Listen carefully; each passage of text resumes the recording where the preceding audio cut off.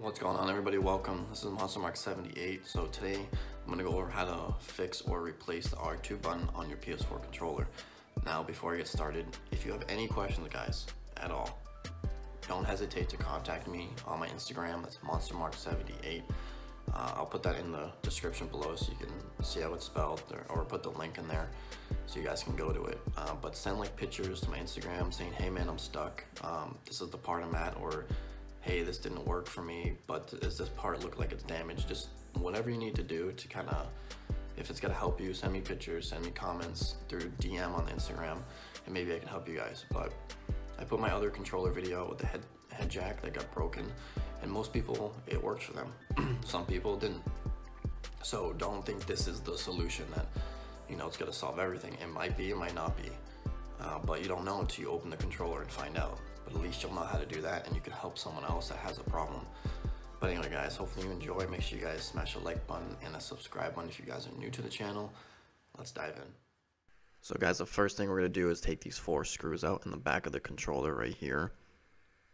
Okay, so it's going to be 1, 2, 3, and 4. And make sure you guys are taking your time. If you need to pause the video. And then once we do this, we'll get right back into it.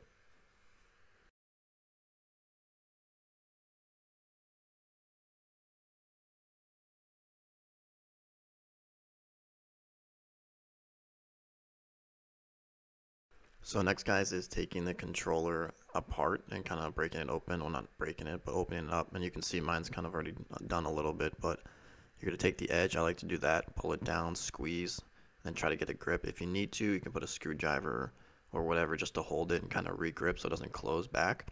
So you're going to pinch it, and then you're going to pull, and it's going to open up just like that. And obviously you can just do one side like that, and the whole thing will open up, or both sides. But make sure that you are taking your time and you're not yanking it once you break it, because there is a tab that you need to take out right here, this white one, so be careful. Alright, so we're going to take the tab out right now. Just make sure you don't pull it out from the black part of the back of the controller. You want to pull it out next to where the battery is. It's just easier to put back in, but you can use your fingers. It's not a big deal, but I like to use the needle nose pliers just because it's easier, and it's just precautions in case anything happens. But you can grab the needle nose pliers and reach all the way down to the blue part. Now the blue part is a little thicker because you don't want to pull from like the middle of the tab and then break it or mess it up in any way. So you're going to pull that out, and it's going to be open like that.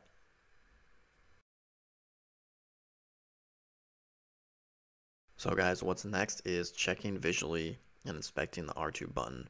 Now this is just before you actually take the battery or move to the side and taking the green chip out for the spring. Before you do that whole process, just check visually on the button to make sure it's moving and make sure nothing is loose or broken. Because sometimes you can just decide off that and looking at it and saying, okay, it's just the plastic piece that's snapped and you have to replace that.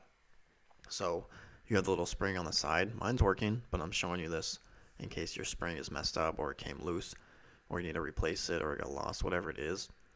And I'll show you how to replace that very shortly. But like I said, visually inspect it, make sure everything's good, and I'll show you how to take the button off right now. So you can see it's a little like latched on right now, and you see I can't pull up anymore. And usually what I do is I'll place my fingers just like this, and then I'll push down and then lift up from the front like that, up and over the latch, and then it should just pop out. Sometimes you have to pull a little bit harder to take it out, but make sure you guys know how to put it back in. You're going to place it down, and it's going to pop in, and then push forward, so that way it's latched on, and then you're good to go. Now, you can check the rubber underneath, and it's like a little connector too, so you can replace those, which I'll put the link in the description. And those are very cheap. It's like, I don't even know, like $5 or something, or $6, but you don't really need to take everything apart. I think you can pop it up underneath, and then once it comes up, you can just kind of pull it out and then replace that. So that might be damaged or worn out instead of having to take the whole controller out in the spring, which is kind of nice.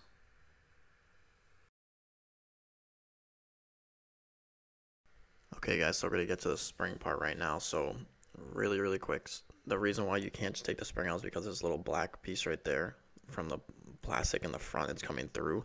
So you have to kind of pull this part right here, the plastic, up and then out, and pull the spring out because it's in the way. That's the reason why we have to take it apart. So we're going to take the battery. We can kind of move it to the side on this one. We don't need to take it apart or take it out of the connector. Just like that.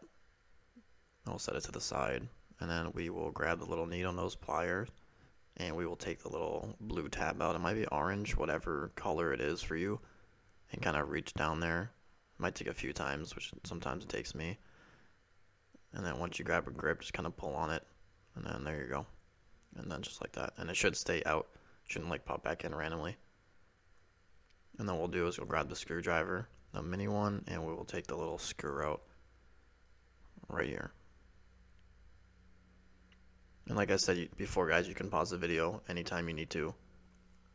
So it's easier for you guys. You don't have to, kind of be like, oh, what's happening? And then we'll take that and move it to the side right now. So it looks like this. Okay, guys, so now that we have the screw out and everything in the battery, you guys can see on the left, actually you can see how loose the controller is first. Like if you put it down, see how it's moving? You can actually take that black piece out, the plastic, and kind of pull it away. But I just like to keep it just because it keeps everything kind of connected and you don't want any buttons falling out, or then you don't know how to put the buttons back in, so I kind of keep it close to it. And you can kind of just pull up on it just to kind of get out of it. But you can see right here how it's moving now past it, so you'll be able to pull the spring away, and that way you can kind of replace it.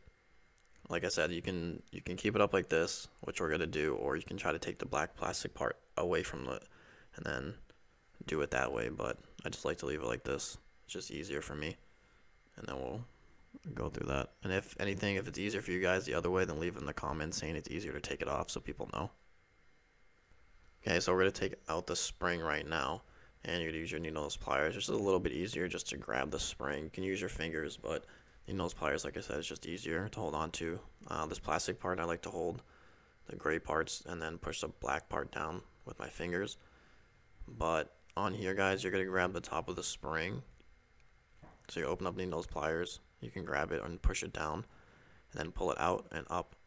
And then the spring will be straight up in the air on that side like that, so you can see it moving. And I'll show you how to put that back in after. It's pretty easy.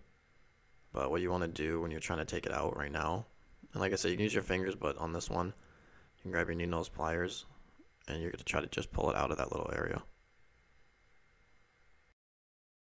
So I ended up by grabbing the bottom of the spring, guys, and kind of just pulling up and out just like that. That's pretty much how you take it out. So after this, guys, will be a fast forward of putting the controller back together. So hopefully you enjoyed. Make sure you smash the like button, subscribe button, and leave in the comments anything that helped or didn't help for other people. That way it can actually help them learn. Anyway, guys, on the spring, it was easier for me to hold it with my fingers and kind of pinch it and then put it over the hook.